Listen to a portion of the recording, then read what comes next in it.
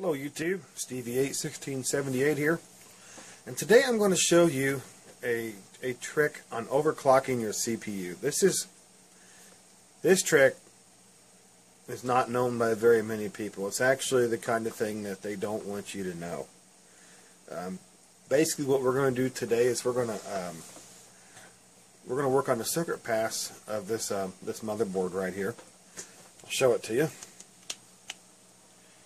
Right here.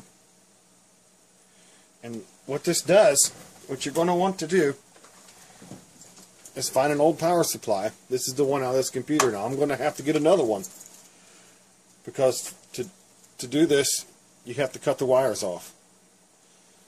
I guess you could always hook them back on, but I just prefer to have another power supply. It's also very important while working on these computers, or anything electronic, is always have this on.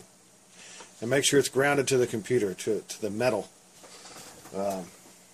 Next thing you're going to want to do, hook this baby up to 110 volts. What this does is it opens up the circuit pass in this motherboard, and it opens up your CPU and your bridges. So it will allow more electricity to flow through. Okay, I got it all ready now. Let's go ahead. Like I said, make sure you're grounded to this thing.